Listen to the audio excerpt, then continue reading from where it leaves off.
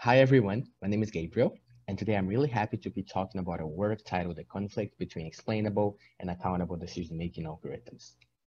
One of the primary aims of explainable AI is to maintain accountability for algorithmic decision-making. The main idea is that explainability would help maintain meaningful human control and thus moral responsibility.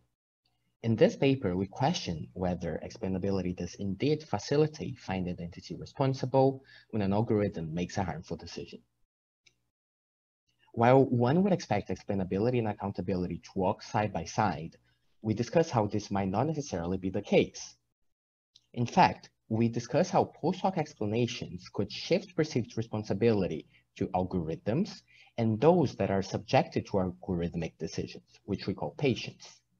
These mistaken perceptions of responsibility could obscure the responsibility of designers for algorithmic decision-making.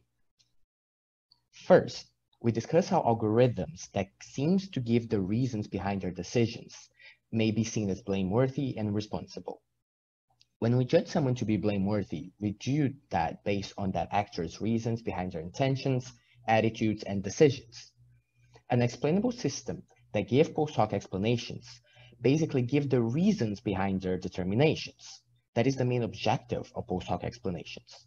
If we judge the reasons given by the systems to be immoral, illegal, or plain wrong, we might deem the system itself blameworthy and responsible. The issue here is that this perception could obscure the role of other human actors. Another entity that may be seen as responsible when something goes wrong are those that are subjected to algorithmic decisions. Post-hoc explanations are designed to empower and give control for those that interact with them in a post-hoc manner. In the paper, we discuss whether this actually gives meaningful human control over algorithms to patients. And we argue that that is not really the case. Therefore, holding patients responsible when something goes wrong would not be an appropriate response. The bigger challenge here is that designers could exploit these perceptions to escape deserved responsibility, liability, and blame. By exploiting lay people's perceptions of responsibility, they could impact how the systems are developed, deployed, and regulated in the real world.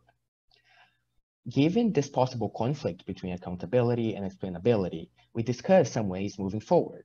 For instance, we could focus on deciding who should take responsibility proactively, which could prevent designers shifting perceived responsibility, perceived blame to other entities when algorithmic decision-making goes wrong.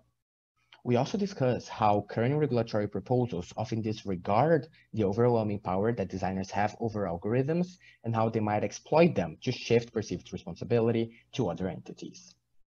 Thank you very much for listening. If you're interested in this paper, please have a look at our longer presentation, and I'm looking forward to any questions or comments that you may have. Thank you.